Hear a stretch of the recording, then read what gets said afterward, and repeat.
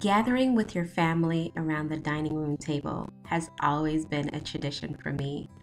I love Christmas. I love that my family and I can get together and celebrate the birth of Jesus and all that He has done for us. Just appreciating the beauty of every fork, every knife, every plate, every cup, every glass. It's always just such an amazing time for my family and I.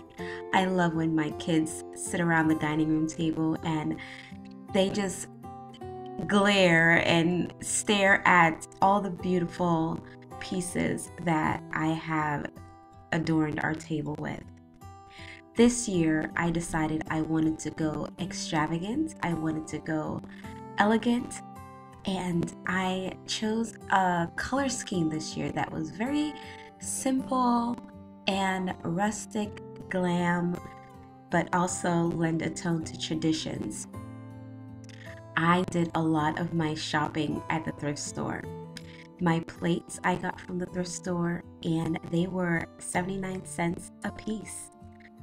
I love the feeling that it gives overall, sitting at the dining room table and just talking with my family and reminiscing back on the wonderful things that God has done for us this year. We are truly blessed and we are truly grateful. This beautiful garland I made from just garlands from Walmart that was $2.48, and I just stuck some picks and acorns and pine cones in them, and they look beautiful. This snowy glass I absolutely love. I went ahead and I placed some pine cones and balls into this beautiful glass jar that I got from Walmart, and I just think it is so elegant and so beautiful. I love the different metals, the silvers and the golds and the coppers. I had to use copper this year. I am totally in love with copper. I also love the neutral, natural tones of the browns and the golds and the wood features. It sort of mimics the outdoors for me.